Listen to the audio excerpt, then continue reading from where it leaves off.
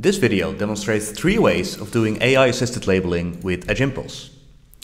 If you have the same objects in subsequent frames, for example from a video or a place where the objects are stationary, you can use object tracking to quickly label. Label the objects in the first frame, here a remote and AirPods, then click Save Labels, and the objects are automatically followed in subsequent frames, and ta-da, we've labeled our complete dataset in seconds.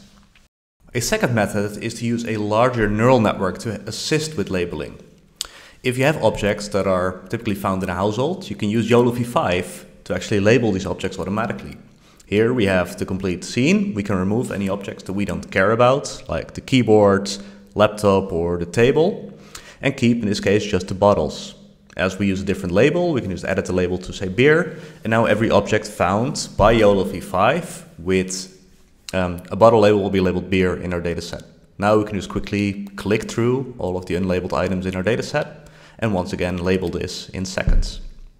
A last way is that you can use your current Edge Impulse project to give suggestions. This is great because you can quickly build a small dataset, here 32 images of a coffee and a lamp, train up an object detection model on this, and then use this model to suggest extra labels for new photos that might come in.